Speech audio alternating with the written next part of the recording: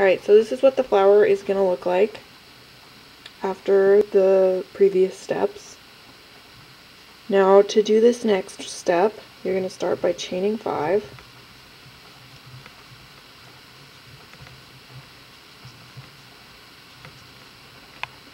Then you want to turn the flower over, and you're going to see 2 spots, kind of hard to see here, right here and then right here, and you're going to go into the second one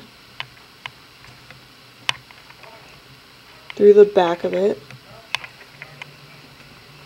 and then you're going to slip stitch through. So again, you chain 5,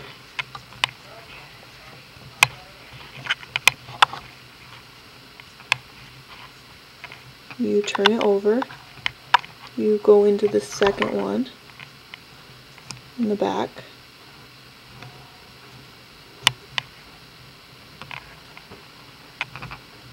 maybe that'll give it a better look.